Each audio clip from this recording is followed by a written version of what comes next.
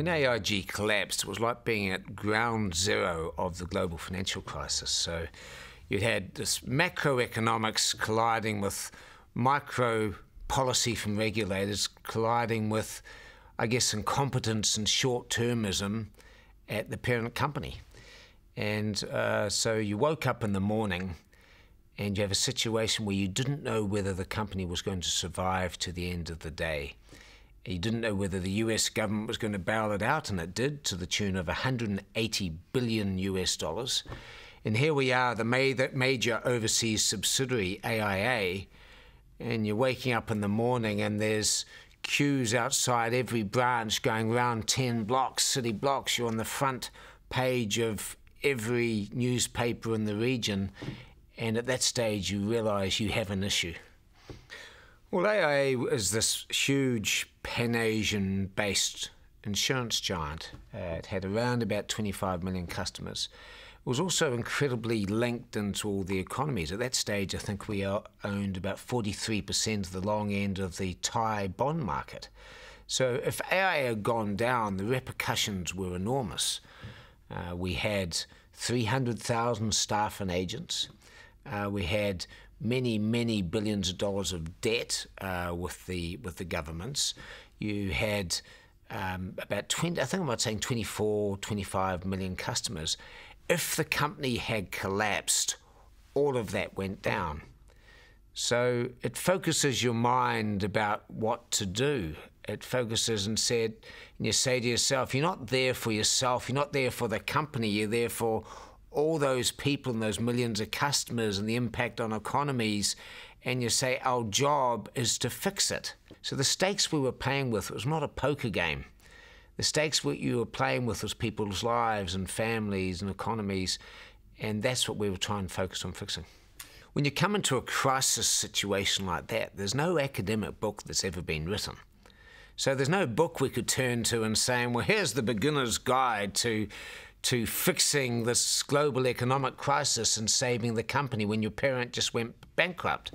It's like all of a sudden we'd become a business orphan and we had to look at ourselves. So basically we got my best people together, we took them off their entire jobs and said to them, this is what you need to do. We basically drew up a list of key work streams, and then we just got better at defining it day by day. We met 3 times a day with the crisis team. It was really a war room.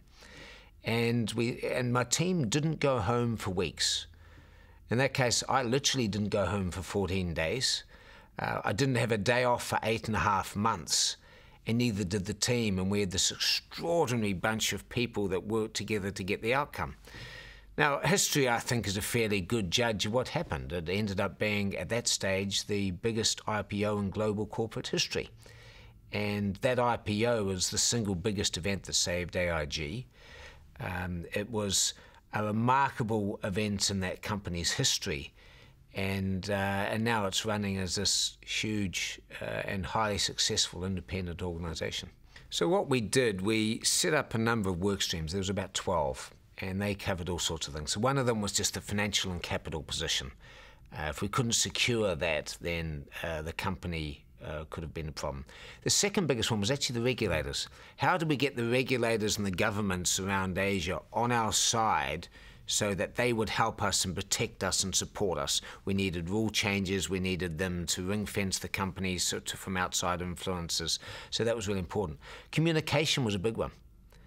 Communication with our policyholders, with our staff, with the media, and getting the comms right. In that sort of crisis, if you get the comms right, it can take it can take all your time. So that was a pretty big problem. The people. What do you do with your people? Every competitor was circling like a bunch of sharks who could smell blood and were trying to take all our key people. What do you do with the people? Remember, there's no books written on it, and anything can blow you off course. There's a British politician, Prime Minister, Harold Macmillan, I think it was back in the 50s, and when someone asked him what could blow him off course, he said, events, dear boy, events. And this is the same thing. Events were happening so fast it could blow you off course. And so any plan that you'd done before the crisis, you could just throw it out the window. I mean, there's that other great intellectual and great global statesman by the name of Mike Tyson. He said once that, everyone has a plan to beat me until I punch them in the mouth. And as a CEO in a crisis, you get punched in your metaphorical mouth continually. And the question is, how do you deal with it when there's no plans? Now, there's a few key rule of thumbs here, of course, that I always consider. When you're in a real crisis situation, consensus and crisis are two words that just don't go together. And it doesn't matter what leadership style you have or what approach you have to be absolutely decisive when everyone around you would otherwise panic. And in crisis, people want that clarity, so they want leaders or a leader that is absolutely certain and confident in their direction. Even if you get it wrong in a crisis, being certain and providing clarity and stability is actually more important. Because if you get it wrong, you'll find out soon enough. Second, it's about separation. Run the business stuff away from the crisis and have your best people focused 100% on the crisis and break them up and take them out of their day jobs. Thirdly, put things in boxes. Give yourself deadlines that you must meet at that time. Fourthly, and always be prepared before the crisis. You'll never be able to predict what crisis is going to happen, but build the relationships before. Build the relationships with the government and the regulators and your key people long before, because if you already have the relationship, then they will help you when you really need it. For example, regulators in Malaysia, a woman I have great respect for, a woman called Governor Zeti, who was the head of the Bank Negara. I'd built a relationship with her over years, and she's a woman with a formidable intellect and really a great leader in Malaysia's history. I rang her up the day after the crisis started and I said I needed some money out of that business.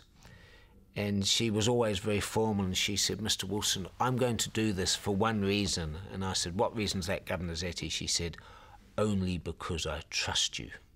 When you're in a crisis situation, and it doesn't matter whether this is a business or a sports body or a governance scenario, the only rules that you judge it by are the value set you got. And we used to talk regularly in our business and with our people in this crisis, and would say, how will history judge us?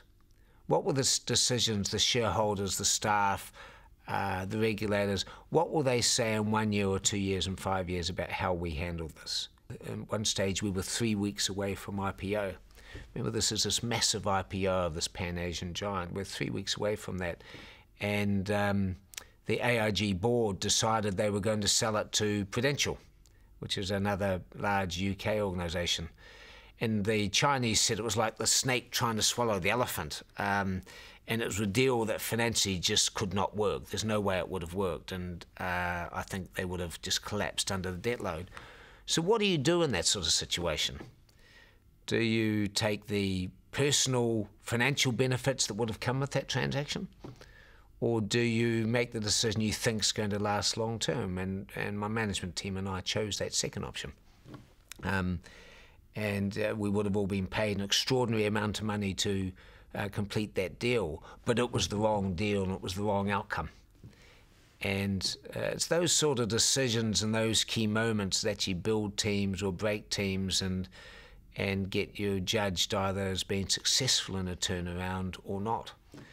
Because at the end of the day, it comes back to your value set. And it's the same at Aviva. Aviva's a 320-year-old organisation. It's this iconic British organisation that did some stupid things financially and strategically. But when you have a look through, and as you do a turnaround there, and as I do a turnaround there with my team, it all comes back to the value set. I'm not talking about basic values like honesty, integrity. You've got to have those anyway. It comes down to how you want to run the business. Do you want to run it short term or long term? And one of the most important values we have is actually something I stole from the All Blacks, and that is a value that we call create legacy. We want to be good ancestors. We want to think long term. I know I'm only a temporary guardian in a 320-year-old organisation. That organisation was built by people long before me. And you just want to leave in a better place. You want those decisions to be those sort of long-term decisions. And you've just got to do it in a way without hubris and arrogance. And unfortunately, there's way too much of that in the global corporate world at the moment.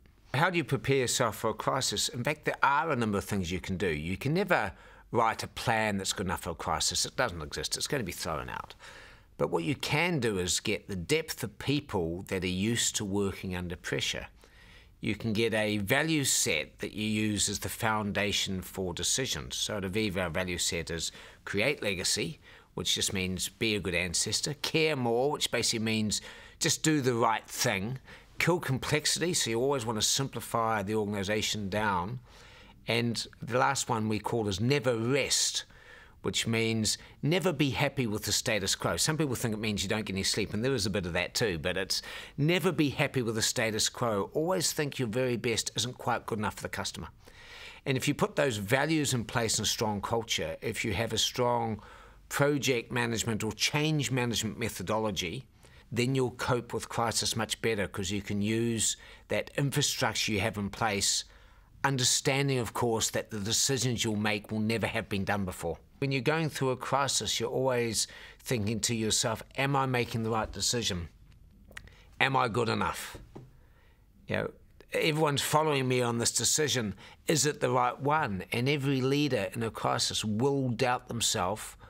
But if you show that during the crisis, then you're in trouble.